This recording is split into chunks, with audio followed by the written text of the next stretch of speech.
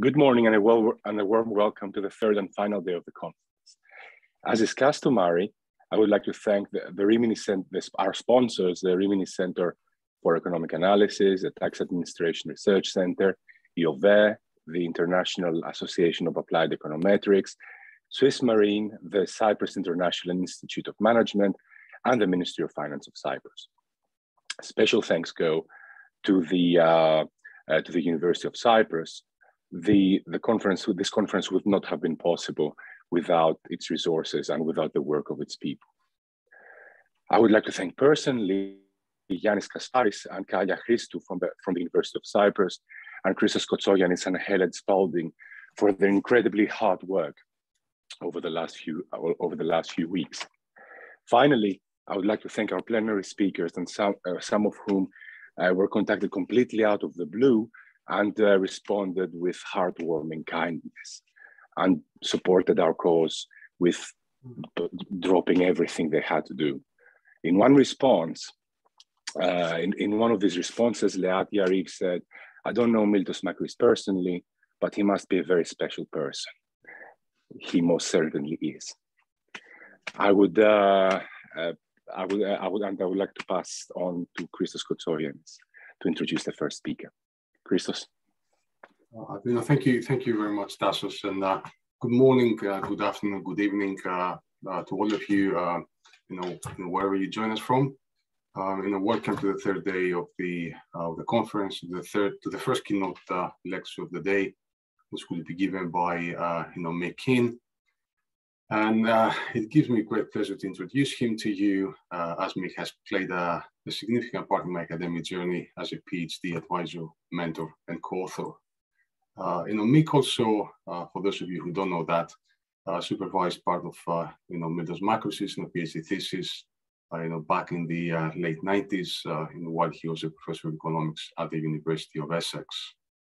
Mick is currently a Yoshioda Fellow at Tokyo College, University of Tokyo, having previously been Deputy Director of the Fiscal Affairs Department of the International Monetary Fund.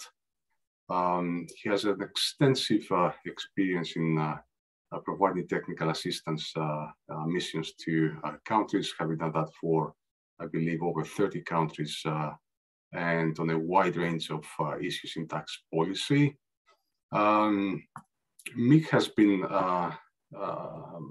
incredible in terms of doing both things. Writing academic papers that have been highly cited, but at the same time, doing policy work. For that, he has been the recipient of the Daniel Holland Medal of the National Tax Association in 2018. And has been awarded the CSC for IAPF Musgrave Prize in 2010 for his contribution to public finance. He's also the honorary president of the International Institute of Public Finance. As I said, he has published widely across a broad range of public finance issues, from tax competition, having done impressive work on the topic, and one of the most frequently cited papers he has written back in 2002, I believe. He has worked on tax harmonization, value-added taxes, again, having done a frequently cited paper on VAT thresholds. He has worked on business taxation, fiscal decentralization, and climate change, and the list goes on.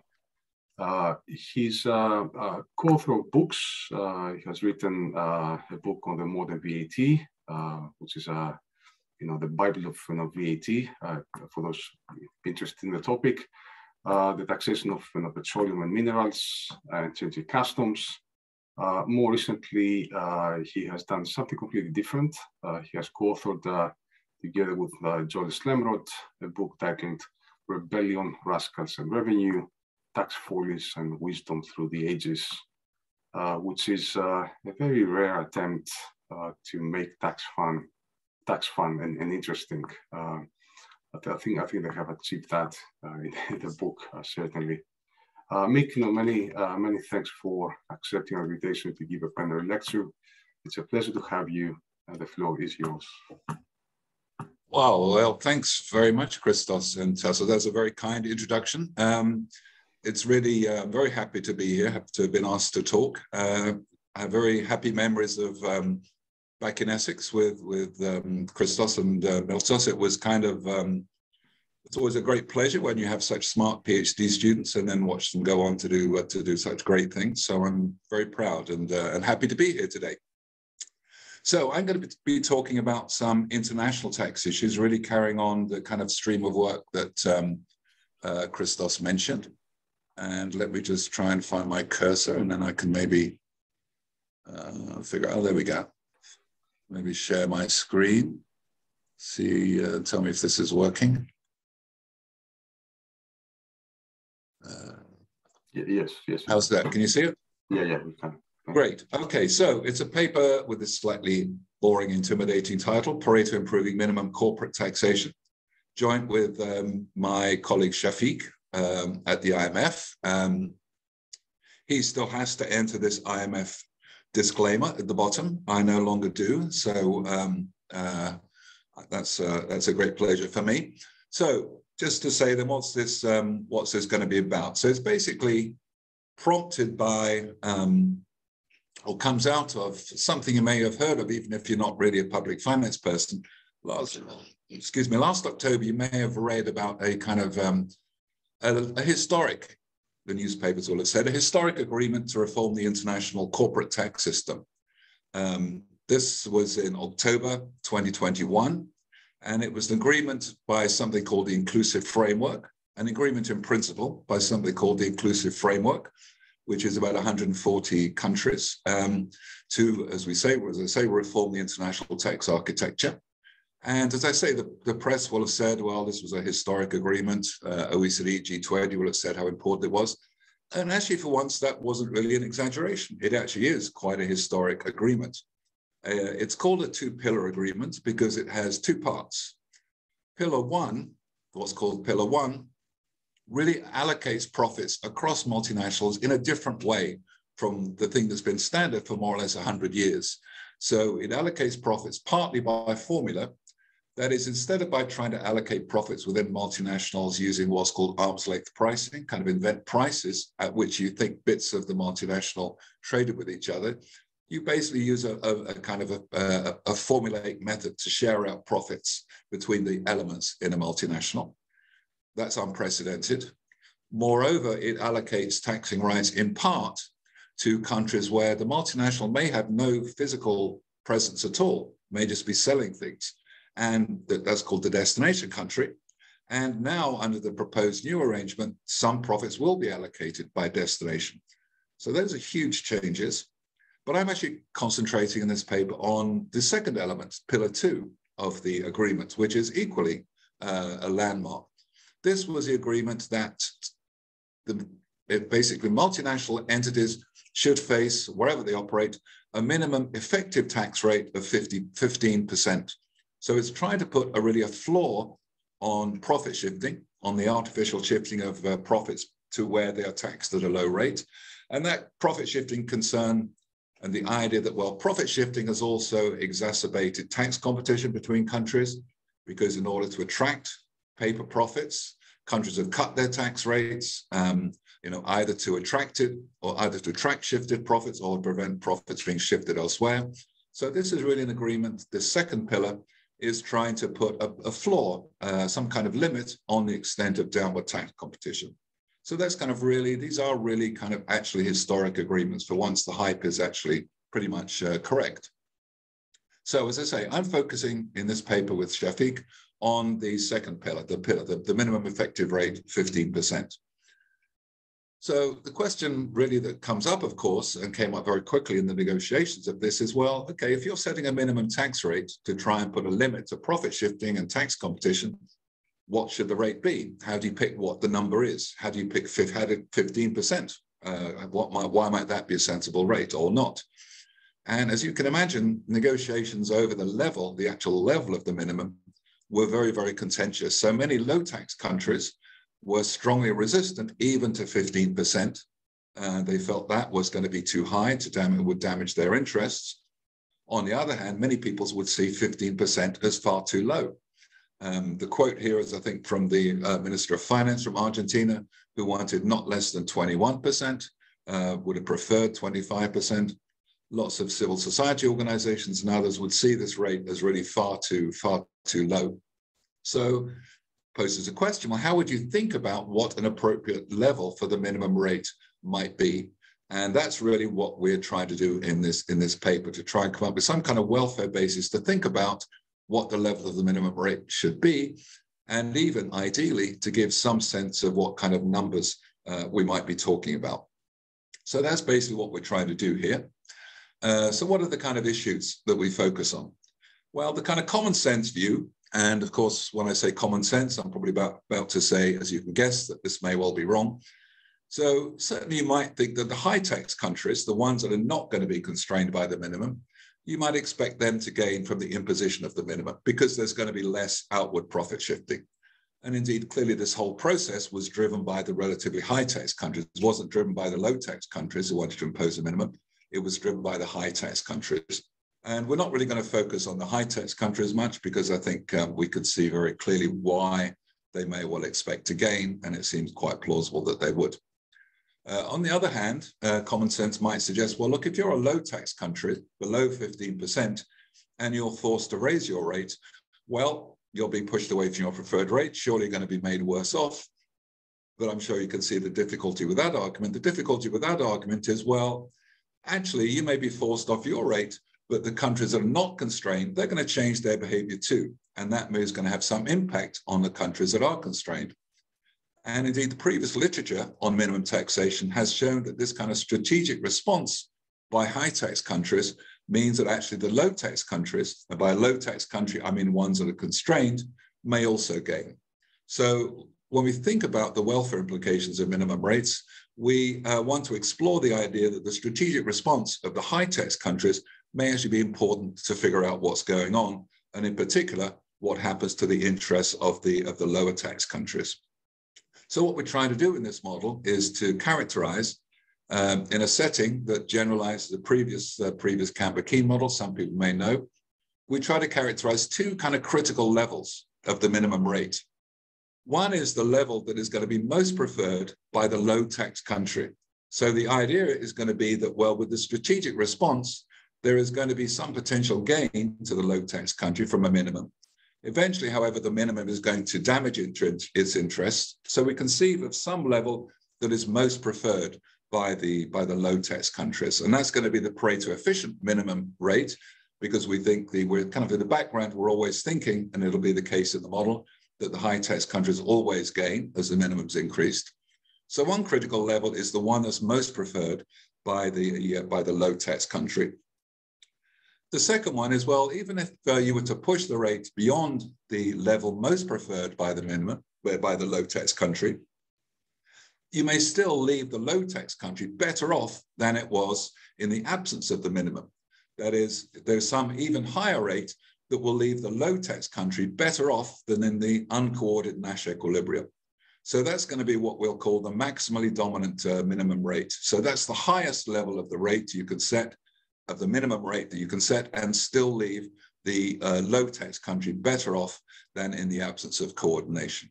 And I'm going to explain all these things a little bit more in detail as we go through, but this is just to kind of give you the big picture. Should say a little bit about the literature that we draw on. I've mentioned that we're kind of going to be really generalizing the Campbell-Keane model, which was initially a model was usually interpreted as a model of cross-border shopping. We're going to focus on the case where countries play Nash.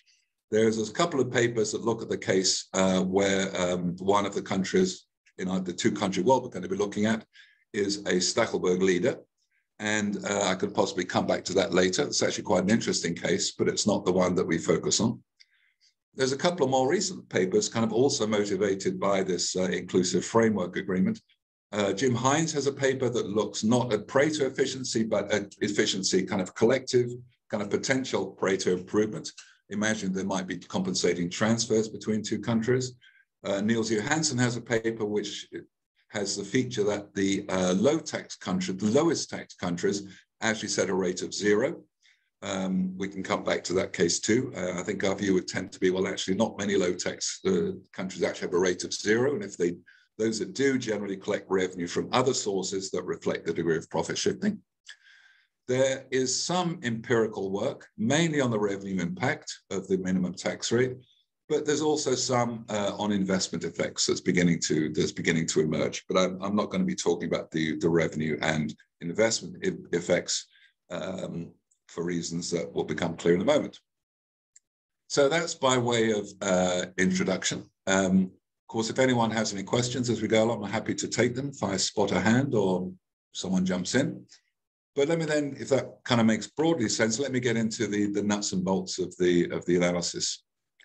So here are the key assumptions that we're going to be using in building the model. There's some brackets gone awry there, sorry. So as I say, there's going to be 2 countries. And the notational convention is that the country that ends up setting the lower tax rate in equilibrium is denoted by lowercase letters. So, for example, little tn being strictly less than big Tn, it's a little t because that's the low tax country setting the lower rate. N just indicates the Nash equilibrium. So we have these 2 countries. They're going to differ in 2 ways. They may differ in their relative size in the sense that captured by this parameter theta. What I mean here by size is essentially the extent of multinational profits accruing to their own citizen residents. So this is the kind of the local multinationals' profits, which we take as a kind of indicator of size. If you think about comparing, I don't know, the US with Sweden or something. They're going to differ too in the marginal value of public spending, or in this context, tax revenue. So little lambda is going to be the valuation of tax revenue in the low tax country. Uppercase lambda in the high tax country. Both are going to be strictly greater than 1, so that we have some reason for levying taxes in the first place. I'll say a little about the 3-country case at the end if there's time. We're going to ignore investment effects. That's not trivial, because there is a small literature that shows that actually profit shifting in itself can make investment more attractive, which is intuitive, because when you indulge in profit shifting activities, you're basically reducing your tax burden. You'd expect that would reduce your cost of capital and lead to more investment. Nonetheless, I think we've put real investment aside, because really the whole debate has been about paper profit shifting. Hasn't really been much focus on investment, but we can also come back to that if you like. We assume, as in most tax competition models, that the tax is levied on a source basis. That is, the multinational is essentially taxed where it's going to be taxed where it declares profits, not by where it's resident.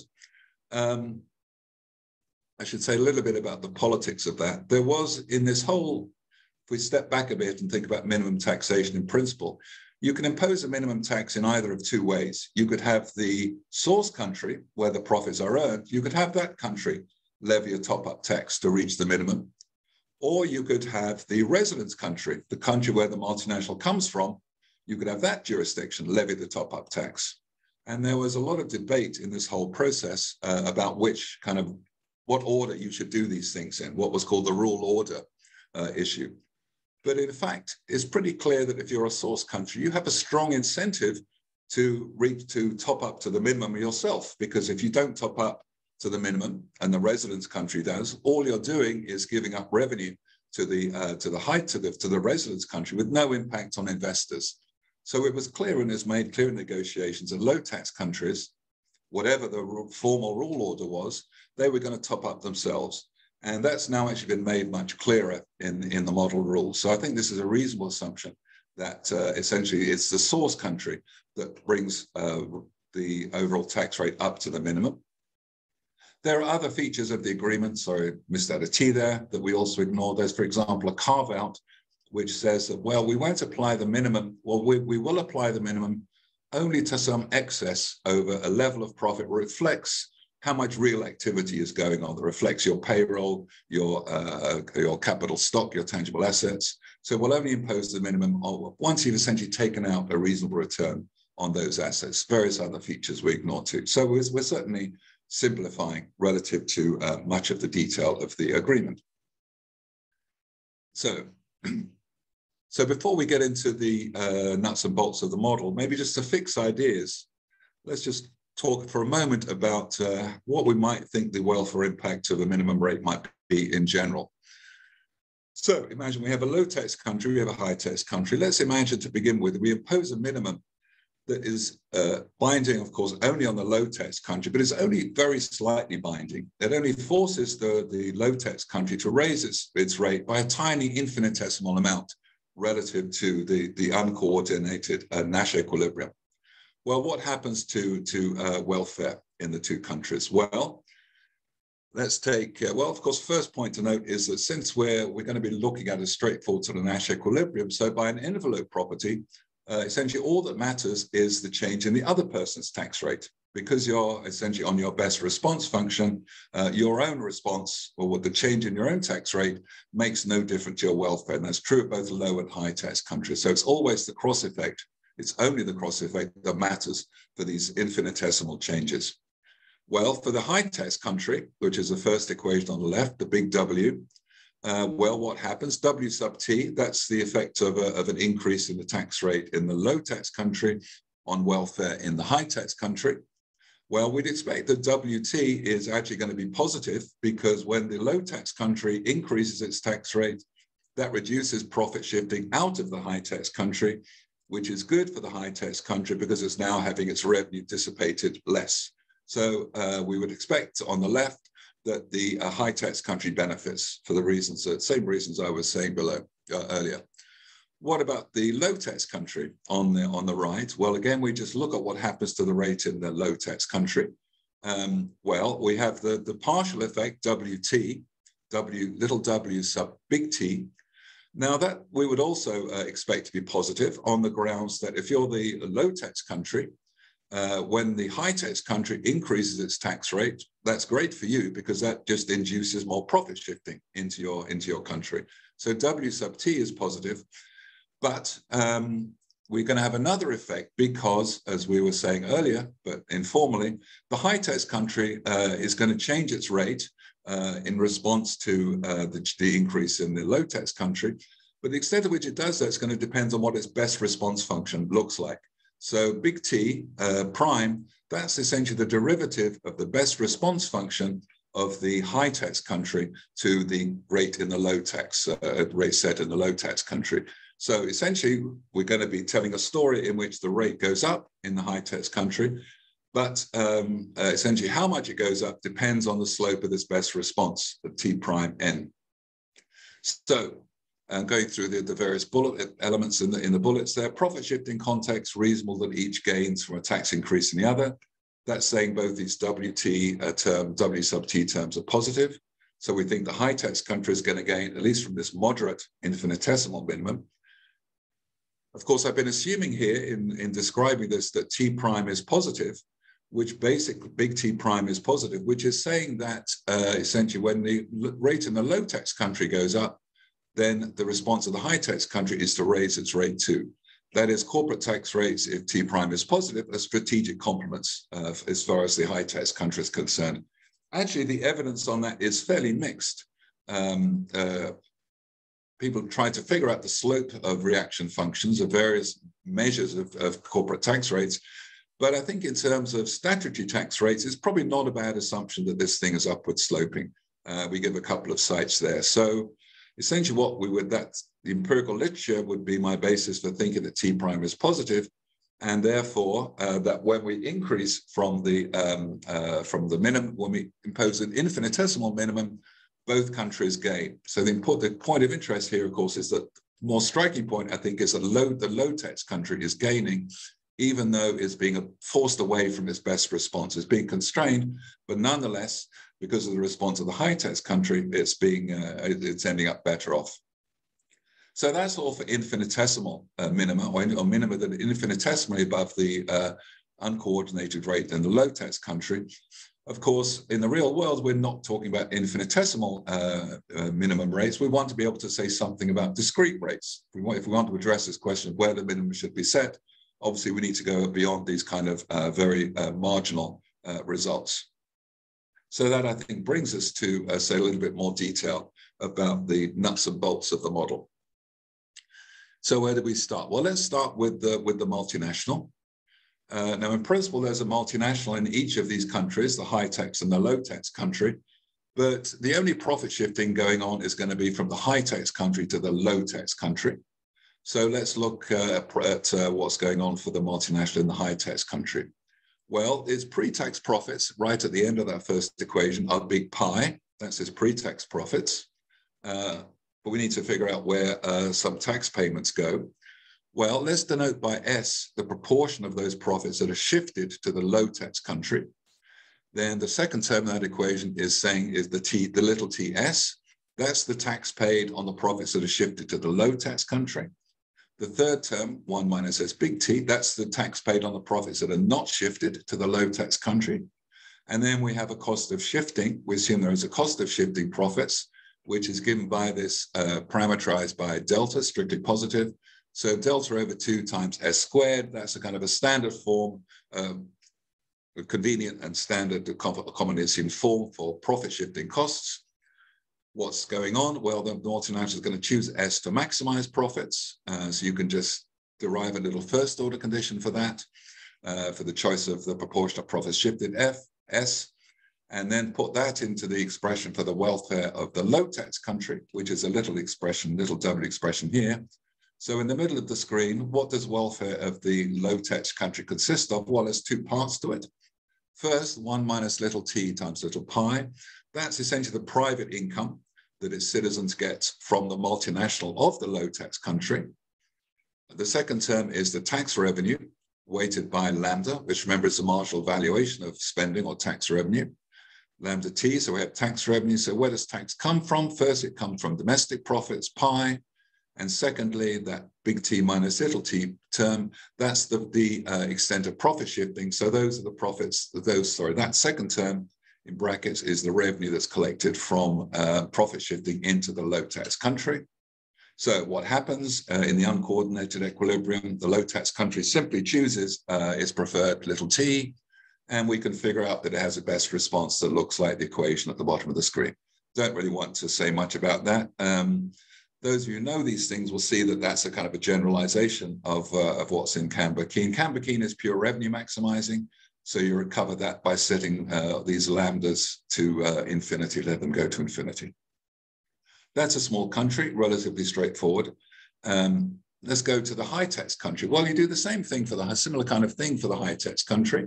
It gets the first term here is going to be the net income well, let me step back a bit. It's a bit more complicated because we have the outward profit shifting to take care of. It's a little bit different from the high tax country. But a couple of things to notice here. There's a term in the middle which has that half in red multiplying it. That is basically captures the private gain from profit shifting. Notice there's no lambda on that term. That's what the citizen shareholders in a high tax country gain by being able to shift profits to the low tax jurisdiction. Other terms simply capture, the remaining other net private income and the revenue collected from such profit shifting, revenue collected from such profits as are not shifted to the low tax country. Now, actually in the paper, we changed that somewhat arbitrarily, but we think with some justification, generalizing it in one respect, by replacing that red half by a parameter alpha, which is less than half, but strictly positive. The argument there, let me see if you buy it or not, is that actually governments show some aversion to the private gain from profit shifting. There's many people draw a very thin line between evasion and avoidance. This is what people are doing here is clearly illegal, but is clearly also in many respects. You think about people talking about tax dodging, illicit financing. People and policymakers, I think, to some degree, combine evasion and avoidance in ways that imply a kind of an aversion to both in some form. So one way to think about this is if this were pure evasion, you might say, well, I don't want to give full weight to the private gain from evasion. This isn't evasion, it's avoidance, but many people seem to attach rather similar disapprobation to that. Anyway, you'll see what happens as a consequence of this parameter alpha. And then we can figure out, same kind of way, maximize this with respect to big T. You get the best response of the high tax country, being this expression here, which again, not particularly interesting in itself, just a couple of things to note. What will turn out to be important is if you kind of eyeball, imagine differentiating that big T of little t term at the bottom with respect to little t, which gives you the slope of the best response function of the high tax country, excuse me. You can see that really just depends on the ratio of alpha to big lambda. You can imagine just dividing that second term in brackets by big lambda. Essentially what matters is alpha over lambda. What is that? That's the social valuation of the private gain from profit shifting to the social valuation of the revenue loss as a consequence of profit shifting. And that's going to be important in what follows. So that's all pretty mechanical. And just by way of what's the benchmark in all this, well, you can look for the intersection of those two best responses. And essentially, if this condition here holds, then there's only one equilibrium in which my initial kind of presumption that the low tax country sets a lower rate turns out to be right, in which there's only one such equilibrium in which the low tax rate happens to be given by this. I'm not going to go through the comparative statics, which are kind of pretty straightforward, except this term alpha has some slightly strange, surprising effects. But again, I'm not showing that to you because it's particularly interesting, but just to make the point that we can, as our benchmark, we take this Nash equilibrium, sort of one-shot game in which we can find there's just one equilibrium that we can take as our benchmark. So then it gets more interesting when we say, well, now we come along and we're going to impose a minimum tax at a rate mu. And this rate is going to bind the low tax country. It's not going to bind the high tax country, although I'll come back to that as a footnote later. So what happens? Well, now welfare of the high tax country, what is that? Welfare of the high tax country depends on its own tax rate that is set in response to the minimum tax rate, because the minimum tax rate is what the low country sets. So welfare in the high country depends on mu on its own, because that is welfare, that is the rate set in the low tax country. And it depends on T of mu, because that is the rate that the high tax country optimally sets in response to mu. And differentiating that, I'm not going to bore you with the details, that one turns out to be everywhere increasing in mu. So going back to what I was saying earlier, it kind of turns out to be the case in this model that the high tax country always prefers the minimum to be as high as it possibly can be. Things are a bit more interesting for the low tax country. So now, again, I'll spare you the details, but we can write, going back to, if I go back to, where is it? Yeah, so this equation in the middle, so welfare in the low tax country in the presence of the minimum, I just replace little t by mu, because that's the rate it's going to be obliged to set. And I replace big T by big T as a function of mu, that is the best response of the high tax country. And that gives me an expression for little w as a function of mu. Again, the rate that the low tax country sets itself, and T of mu, the rate the high tax country sets in response. And we could just differentiate that. And what you get is that there are three effects, A, B, and C, very creatively labeled here. So what is effect A? Well, A is certainly positive, but that essentially is the revenue, the increased revenue that the low tax country gets by taxing its own domestic tax base. Remember, there's some multinational we assume in the low tax country. That multinational declares all its profits in the low tax country. So if you increase its rate, there is a gain from that to the extent that lambda exceeds 1, meaning that the marginal value of revenue exceeds 1, which is what we have to have it for any taxation to make any sense. So there's a gain there to the low tax country. What about, what's this term B? Well, this T minus mu term in the brackets there, that is the thing that shapes how much profit shifting there is. The bigger the tax differential, T minus mu, the more profit shifting there is. So T minus mu describes how much profit shifting there is. And what's going on there, again, you see the lambda term is something to do with tax revenue. That says that when the low tax country increases its tax rate, it raises more revenue from whatever profit shifting remains. From the remaining profit shifting, it gets more revenue. Remember the point I was making earlier, that we assume the minimum revenue for the minimum rate always goes to the source country, the low tax country in this case. So there's another gain. So to the extent that profit shifting continues, you benefit in the low tax country. However, the third term, which has this T prime, and I should have pointed out, T prime is always less than 1. That is, when the low tax country increases its rate, the high tax country increases its rate in this model, but by less than 1. So T prime minus 1 is negative. So there's a negative effect. What's going on there? Well, that simply is saying profit shifting goes down. And to the extent that profit shifting goes down because of the minimum, that's a source of loss for the low tax country.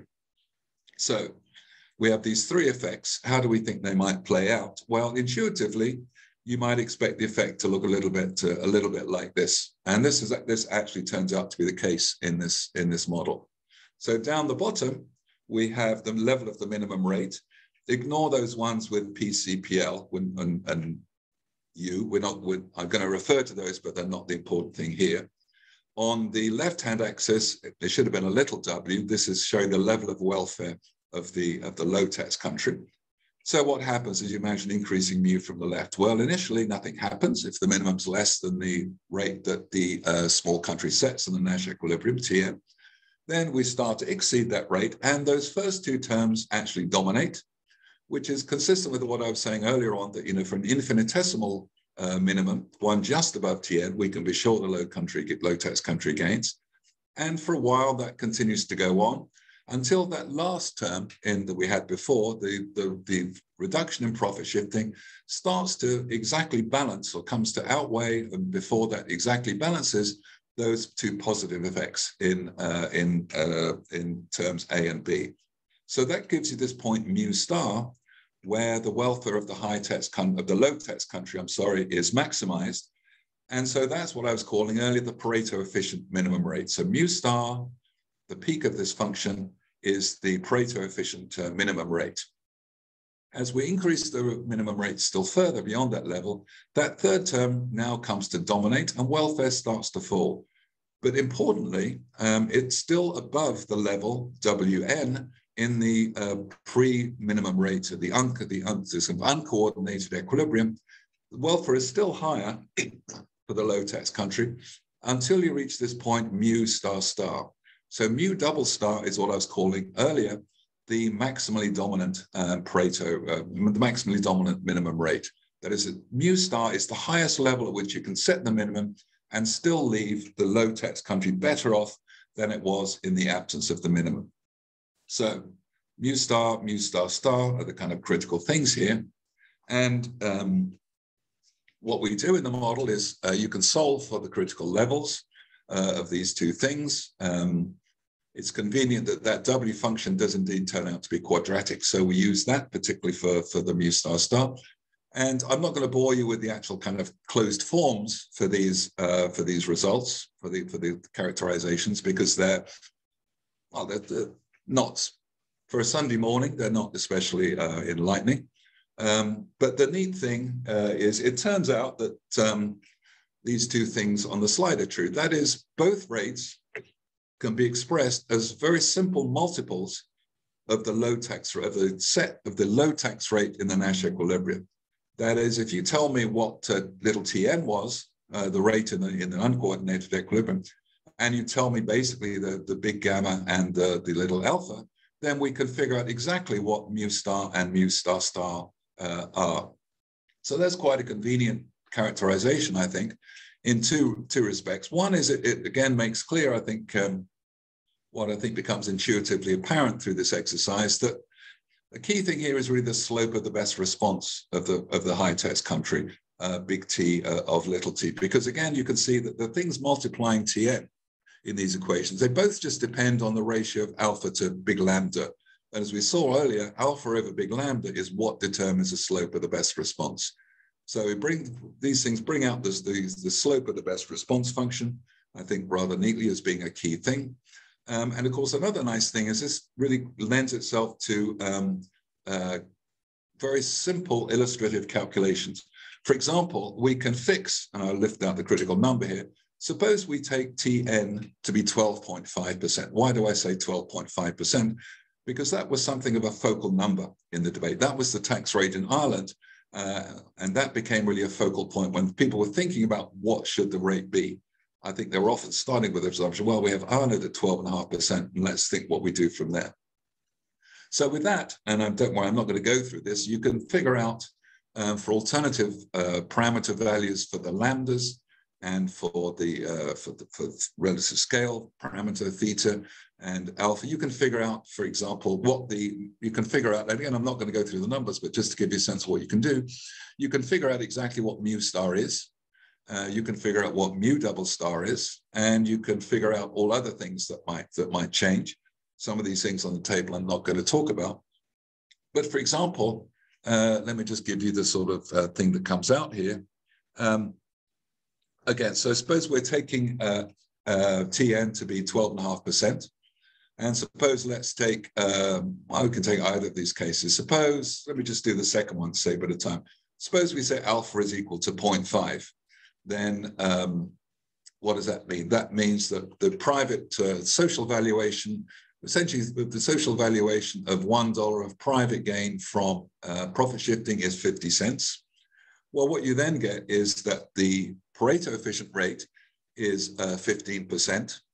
So that would say, again, this is if you were a 12.5% country, in our little model, not the real world, if you're a 12.5% country and you are faced with a minimum of 15%, actually you should be quite happy because that's actually your preferred, that's the minimum rate that does the best for you that is possible.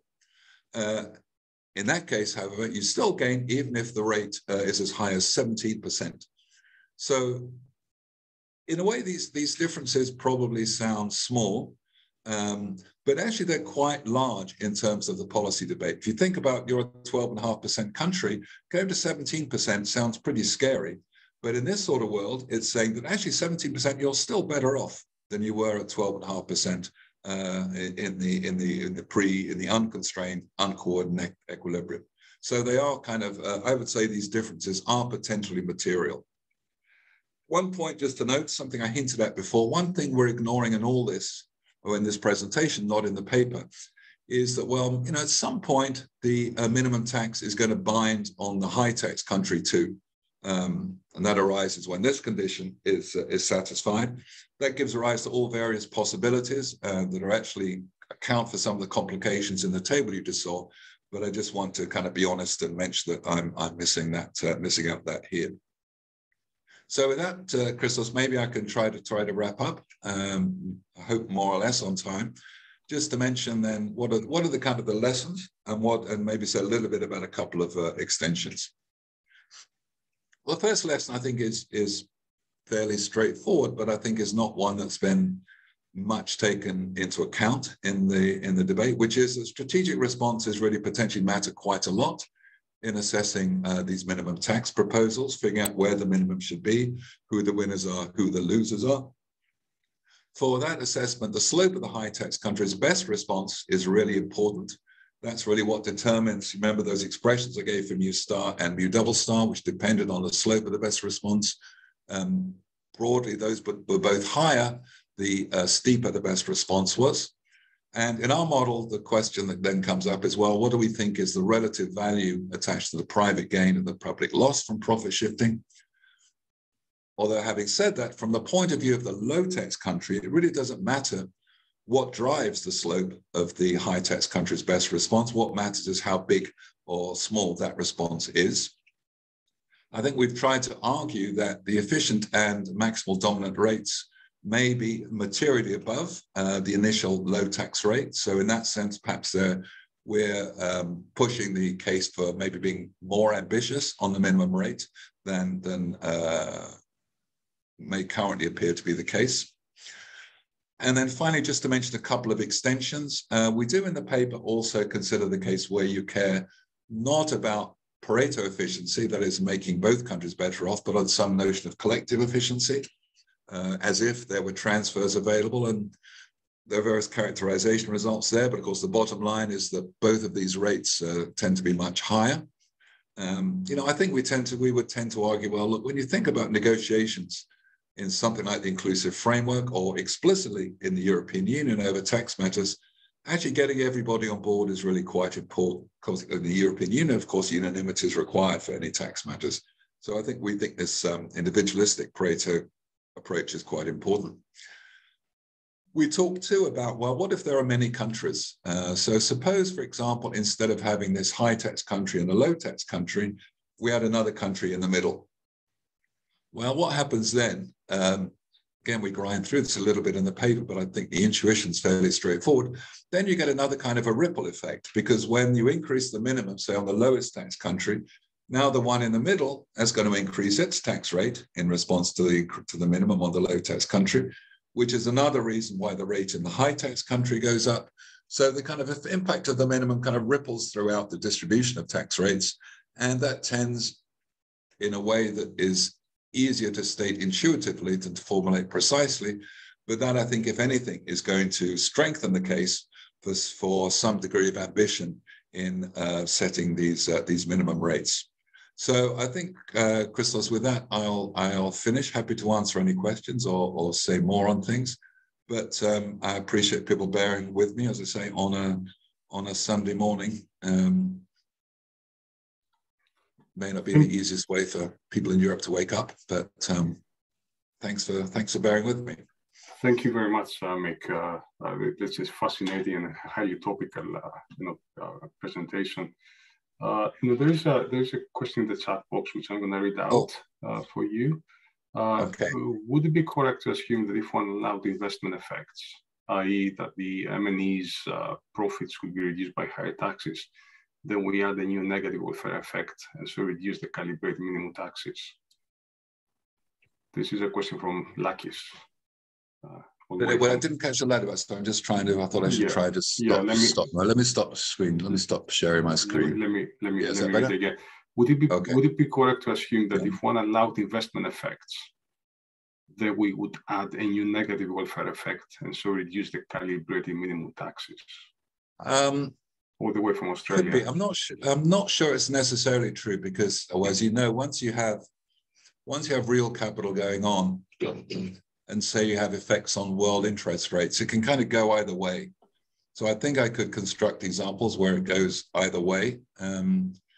You may remember all these older models where you have, it depends on whether the low tax country is a capital importer or an exporter and what happens to world interest rates and so on. So I'm not sure it unambiguously goes in that direction. So I don't know. I think that would be assumption specific. I think that one, but it's a fair point and one that we do ignore. Yeah, we're just back on time, but I've got a small question for you, Mick. I guess in 30 seconds, if you can give us your insights. Is the devil in the details regarding the success of the agreement and the carve out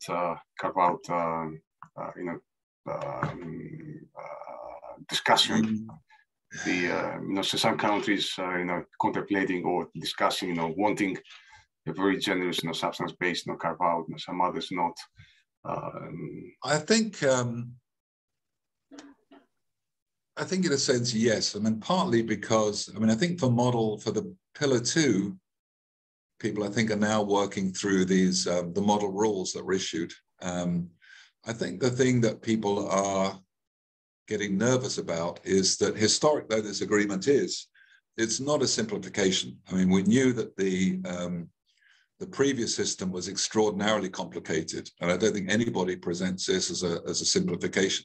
And that's partly because I said, well, it has all these kind of fundamental different features, but it's not as if there's a kind of coherent vision that's bringing all these things in. So I think, coming back to your point, all these things are supposed to be implemented by 2023. And I think that there's a lot, there's a lot of changes countries have to make to do that. So I think a lot of the pressure, a lot of the detail is really coming home in countries realizing, well, can we really do all this by by next year, including Pillar 1. We haven't got the model rules for Pillar 1 yet. So, I mean, in principle, countries are signed up to this. Maybe hard for many countries to step back, but I think you're right, the detail really matters, both in implementation. And I think in terms of, in a way, coming back to Lucky's question, even some of these investment effects do depend on things like this carve-out. So yeah, there's certainly a lot of detail, and it's devilish to come to terms with it, if that's probably the best answer I can give. Yeah. On that note, let me thank you very much for joining us, and thanks for asking me. It's been great, and thank you very much. Thank you. Okay, thank you. Thank you. Bye-bye. All the best.